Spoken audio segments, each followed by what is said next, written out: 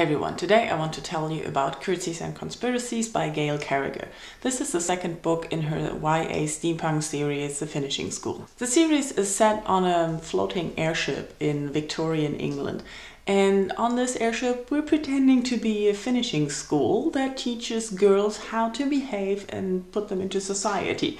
But secretly, it's an espionage school. In the first book, Etiquette and Espionage, we get to know everything about the characters, about the school, and the general setting of the whole storyline. In the second novel, we find out more about the characters, we get to know the school better, we learn more about the world and the political things that are going on. And of course, there is another conspiracy or some mystery going on that our main character Sophronia discovers, of course, and wants to solve and save her friends. If you remember my review of the first book of this series, you will remember that I had some issues with the book.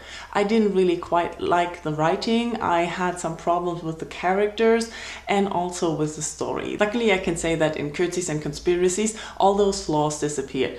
Her writing style is much more comfortable now, like her adult writing. I really enjoyed the flow of the story, I really enjoyed how she described the setting, the food, the dresses, and all the action that was going on. I really enjoyed that. So it sounds like she found her voice there.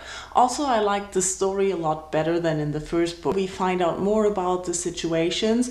It's not action-packed, but it flows smoothly. We're getting step by step without really slow moments. We're moving forward and the story keeps you not on edge, but you can't really see through everything. And I really enjoyed that and I liked where it was going.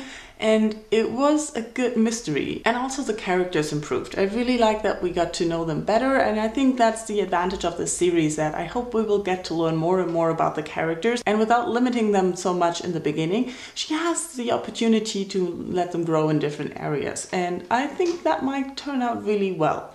Also, Vive, which I really didn't like in the first book, turns out to be more like the character she was in the later books. A little bit egoistic and devious. Overall, this is a really good second book in a series because it's better than the first one and it gives you more options and there is some outlook of more books coming. The only thing I'm a little bit wary about is that it looks like there's a love triangle developing. And you know me, I'm not a fan of love triangles, so hopefully it's not going to be too annoying. Of course, I'm curious if any one of you has read the series and had the same problem with the first book and read the second book or didn't read the second book because of that. I can only recommend pick it up again. And if you like YA steampunk series or you're curious about them, I think this is a good one. Thank you all for watching and I'll talk to you soon. Bye bye.